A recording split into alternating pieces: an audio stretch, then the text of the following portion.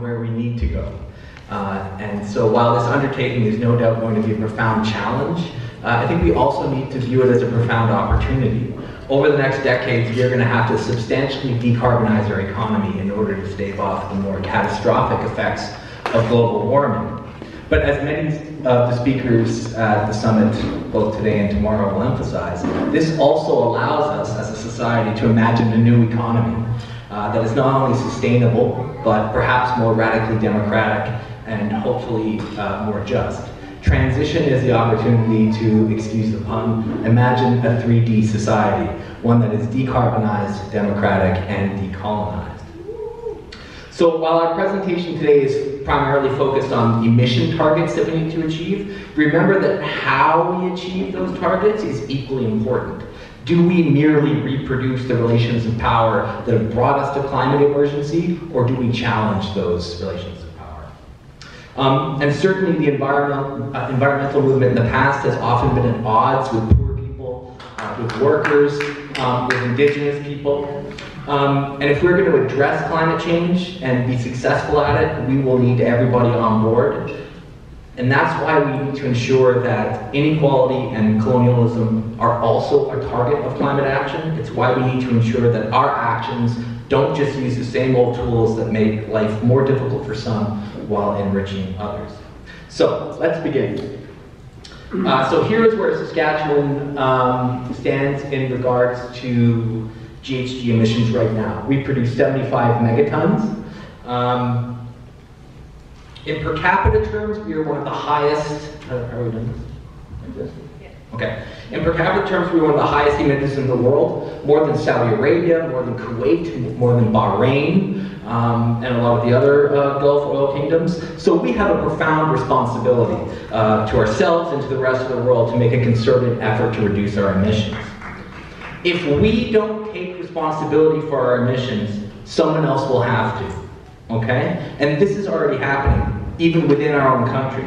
Okay? So between 2005 and 2015, Canada actually reduced its overall climate pollution. Well, some provinces did.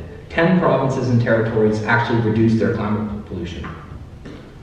Unfortunately, Saskatchewan and Alberta increased emissions during the same period, effectively wiping out those gains, as you can see here. This won't buy us much goodwill in the rest of the country if we continue with this. Why should other provinces make good faith efforts to reduce emissions if we just wipe out those achievements? We need to take action to ensure that others will as well, okay?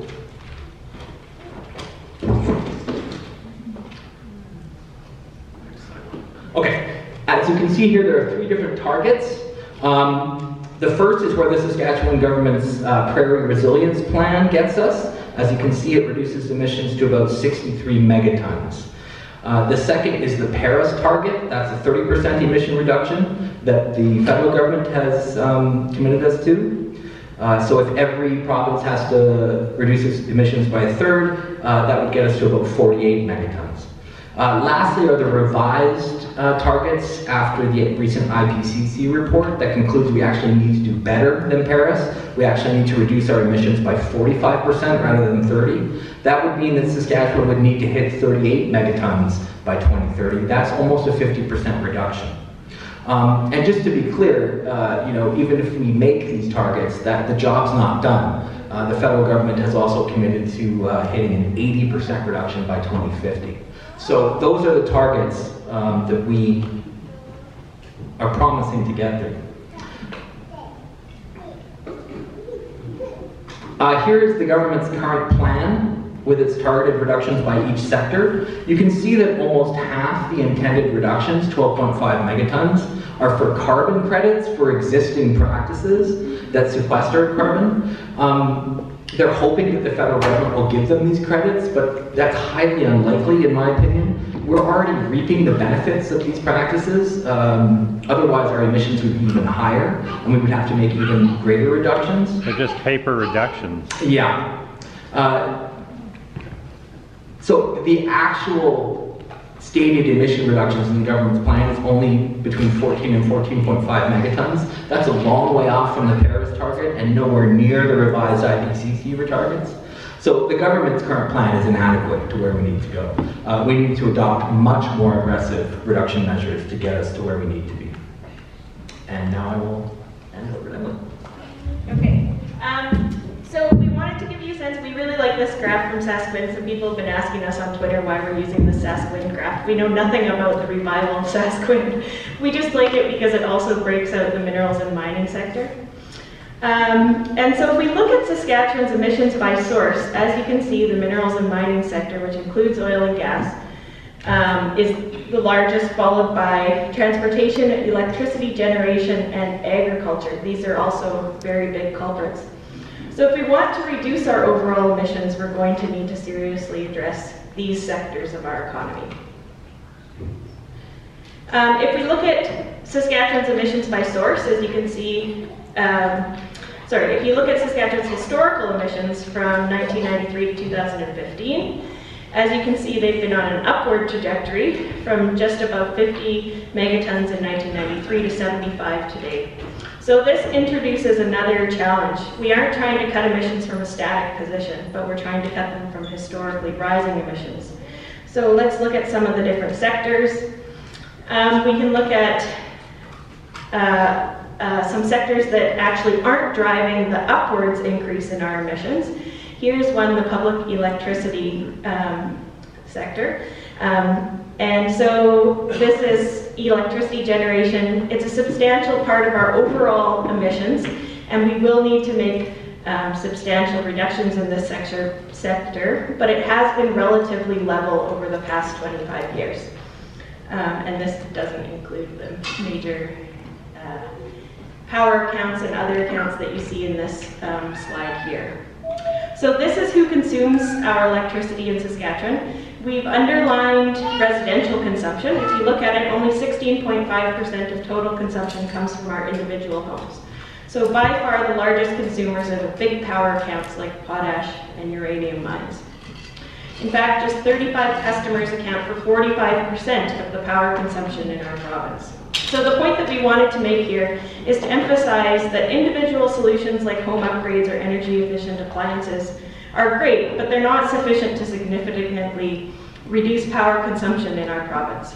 And in terms of justice, it might not be fair to ask people who can the least afford it to carry the burden of reducing our emissions. Again, it doesn't mean they're not important, but if we're only going to look at individuals without tackling large industrial consumers, we're not going to get very far in reducing emissions from electricity consumption. So this is from just emissions from just residential homes, just to drive this point home, about 2 megatons. These have been level for quite some time. Again, a good idea to reduce emissions in this area, what you can do in your own home, but as you can see, residences by themselves just don't produce enough greenhouse gases to make them a significant or the most important part of the solution. Agriculture, also a large emitter. We have a workshop this afternoon on agriculture. It will have to be addressed, but it's not the primary source of our rising emissions. So it has risen from about 10 megatons in the 90s to 12 today, but relatively stable to some of the other sectors. So what are the sectors that are driving our rising emissions? As you might expect, the oil and gas industry is a big part of it. The blue line shows emissions from upstream oil and gas production. These have doubled in the past 25 years. We've been through a big oil boom. The green line is fugitive emissions. These are greenhouse gas emissions produced by the oil and gas sector that are just pure waste.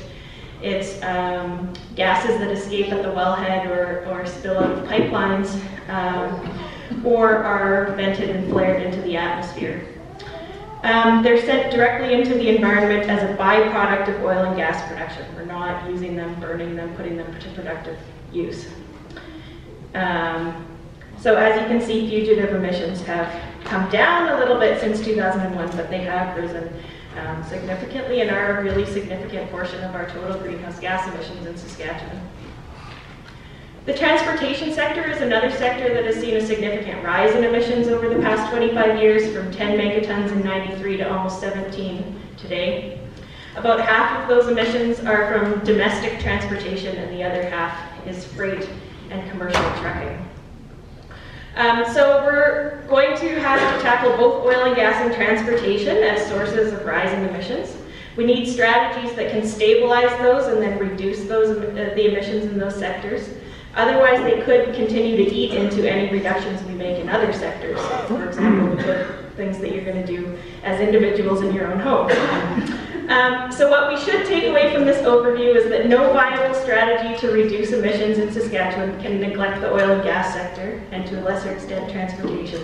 Individual strategies to get people to switch to hybrids or electrics, or to upgrade the energy efficiency in their homes are all well and good, can be part of an overall strategy to reduce emissions, and certainly have importance in encouraging people to participate in province-wide emissions.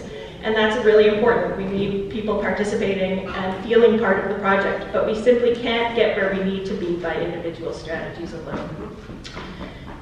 So just as a final illustration of this, if every individual resident in Saskatchewan reduced their emissions to zero from their cars, their homes, their electricity consumption, it would only amount to a total reduction of between 10 and 12 megatons of greenhouse gas emissions, roughly a little bit less than the government of Saskatchewan has promised in Prairie Resilience. So while individual emissions are an important piece of the puzzle, they're not the primary source of Saskatchewan's high emissions, and we have to plan for how to reduce emissions substantially by industry. And Simon's just going to conclude. Okay, after that doom and gloom, what are our options? And we do have options, and certainly over the rest of today and tomorrow, you will hear a lot of different options as to what we can do. I'm only going to focus on one particular option, and that's renewable energy. So, as fate would have it, Saskatchewan is not only abundant in non-renewable resources like oil, potash, and uranium, it is also abundant in renewable resources that have barely begun to be exploited. So, what I'd like to finish off with is to sort of take a look at the potential for renewable energy in Saskatchewan. So, as you can see here, this is Saskatchewan's solar potential. The red and orange areas hold the best potential for solar energy in the country. As you can see, we are very well placed for that. It's also, southern Saskatchewan, the location of our major coal-fired generation plants. So this holds tremendous potential to incubate a new solar industry in a part of the province that is fearful of the end of coal. It's ironic that the home for one dying industry could also be the home, or the potential home, for a new and upcoming industry. But as luck would have it, we could allay a lot of the fears and uncertainty in these communities in southern Saskatchewan by making large investments in solar in the same area. The inset shows Germany's solar potential. It's nowhere near what Saskatchewan's is, and yet they already get about 7% of their overall power generation from solar, while we get less than 1%. So we're just simply not exploiting this resource.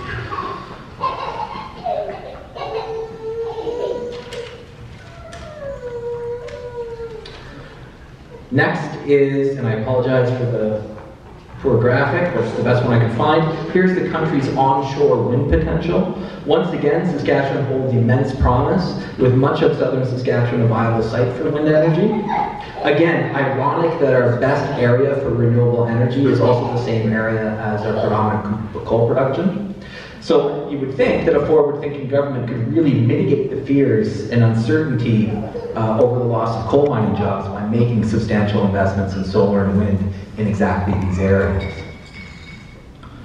The next is potential for biomass energy, and I know that biomass can be somewhat controversial whether it's renewable or not, but nevertheless, as you can see, Saskatchewan has some of the highest potential in the country in its northern forests. Not to mention that as a major agricultural producer, we also have a generous supply of agricultural waste that could be repurposed for biogas generation. The last is geothermal potential. Now, Saskatchewan's not as rich in this geothermal potential as other parts of the country, but as you can see, certain geothermal processes are viable in the southern part of the province. So in virtually every area of renewable energy, Saskatchewan is perhaps the best positioned place to exploit these resources. Yet we are not. As a province, we cannot claim poverty when it comes to renewable energy resources. We have a wealth of potential. We just don't seem to have the vision to properly exploit them. So while transition to a post-carbon energy system will be challenging, no place in the country is really better suited for that transition than right here. The question that leaves us with is, why are we not taking advantage of this prime position? What's preventing us? We often talk about lack of political will, and certainly that's part of it. But we also have to recognize that lack of political will is often the result of tremendous concentrations of economic and political power that would rather continue with business as usual. Interests that would view any transformation of the status quo as a fundamental threat. And this is why we emphasize that transition has to be more than just simply decarbonization.